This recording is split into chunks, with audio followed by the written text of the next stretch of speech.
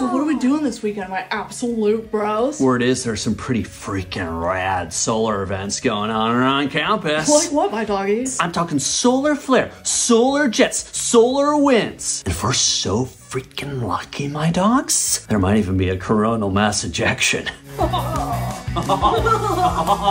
Jeremy, Frosh, how many solar events have you been to, man? None, actually. My absolute doggy boy friends. Oh, what? Dude, we gotta get you oriented. Yeah, you have so much to learn and experience, Frosty Boy 2000. Thanks, bro-chachos. Where do I even start? So the sun is constantly moving, spinning, and hardcore partying, like all the freaking time, you know? But like not in one piece. Like the equator is spinning faster than the poles even. So it's like doing all sorts of wacky things that make for great solar events popping up left and right. Yeah, like at any given time, there might be several solar events that are similar, but like different, but it's such a freaking party. Sounds so wild, my duties. What are your favorites? So like solar prominences, those are big loopy loops that follow the sun's magnetic fields. When you can see the loopy, that's called a prominence. When you're looking at the loopy in a way where it's just like a line, then it's called a filament. So they're the same thing? Yeah, bro, they're just like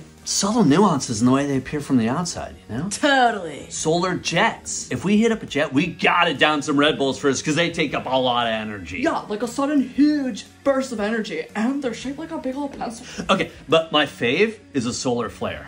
3 words. High energy radiation. Once, I went to a solar flare that was so hardcore that it blacked out a bunch of radios in Australia, my kangaroos. Are you serious? Yeah, man. Solar events are sometimes so lit, they totally affect Earth. Like coronal mass ejections.